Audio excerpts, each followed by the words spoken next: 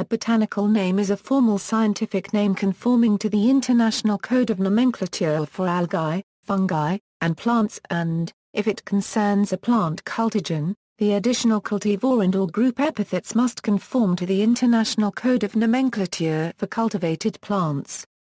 The Code of Nomenclature covers all organisms traditionally treated as algae, fungi, or plants, whether fossil or non-fossil, including blue-green algae, chytrids, oomycetes, slime molds and photosynthetic protists with their taxonomically related non-photosynthetic groups.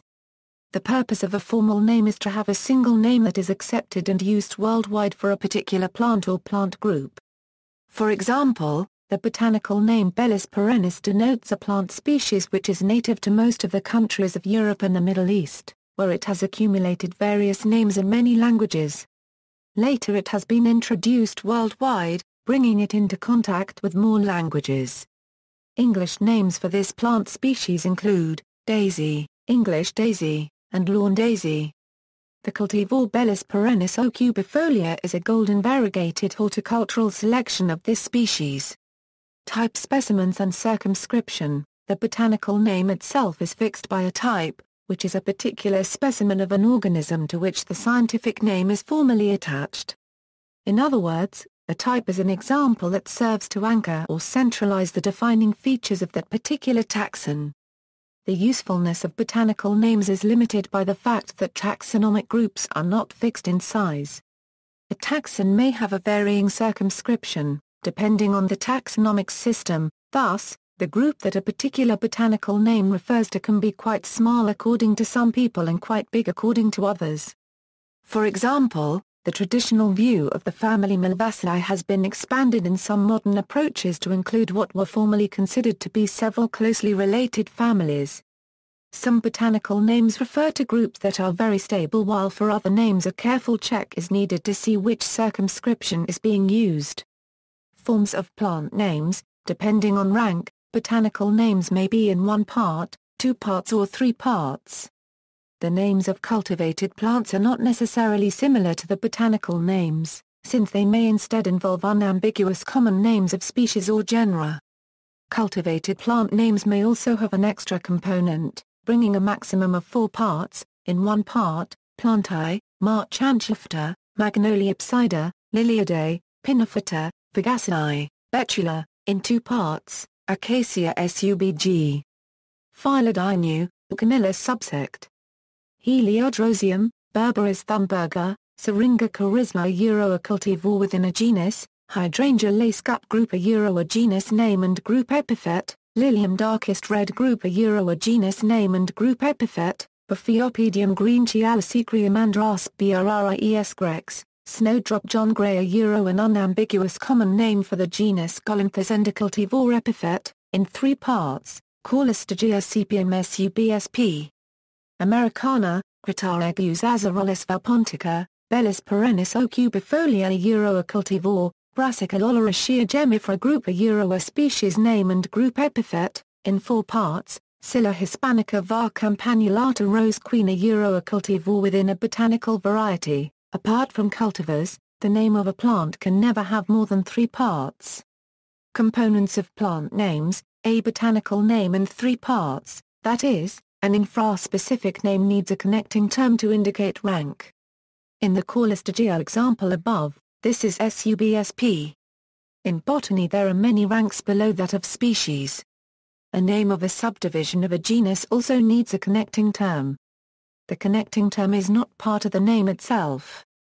A taxon may be indicated by a listing in more than 3 parts, Saxifraga izoon bara izoon sabor. Brevifolia F multicornis subf. Circulosa angle. And irmsch. But this is a classification, not a formal botanical name. The botanical name is Saxifraga izoon subf. Circulosa angle. And irmsch, generic, specific, and infraspecific botanical names are usually printed in italics. The example set by the ICN is to italicize all botanical names, including those above genus, though the ICN preface states, the code sets no binding standard in this respect, as typography is a matter of editorial style and tradition, not of nomenclature.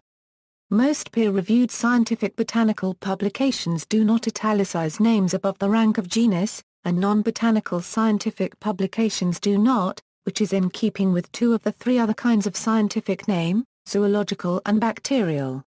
For botanical nomenclature, the ICN prescribes a two-part name or binary name for any taxon below the rank of genus down to, and including the rank of species. Taxa below the rank of species get a three-part. A binary name consists of the name of a genus and an epithet. In the case of a species, this is a specific epithet. Bellis perennis is the name of a species, in which perennis is the specific epithet. There is no connecting term involved, to indicate the rank. In the case of a subdivision of a genus, the name consists of the name of a genus and a subdivisional epithet.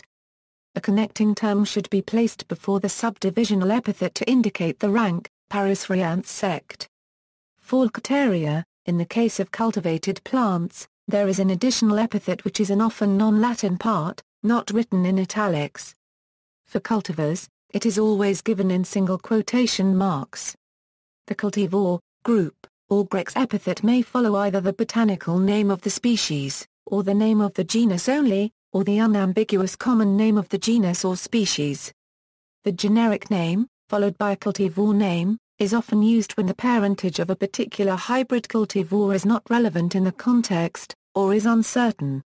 See also, specific to botany, botanical nomenclature, hybrid name, International Code of Nomenclature for algae, fungi, and plants, International Code of Nomenclature for cultivated plants, International Plant Names Index, International Association for Plant Taxonomy. Correct name, validly published name, author citation, more general, biological classification, binomial nomenclature, nomenclature codes, open nomenclature, taxonomy, undescribed species. References. Bibliography, Pavard, Anna. The Naming of Names: The Search for Order in the World of Plants. New York, Bloomsbury. ISBN 9781596919655. Retrieved February 18, 2015. External links: Brickell, C.D. Alexander, C. David, J.C. Herteriid, W.L.A. Leslie, A.C. Malicott, B. Ginn, X. Editorial Committee. QB, J.J. International Code of Nomenclature for Cultivated Plants, incorporating the rules and recommendations for naming plants in cultivation. International Association for Plant Taxonomy and International Society for Horticultural Science. Adopted by the International Union of Biological Sciences International Commission for the Nomenclature of Cultivated Plants.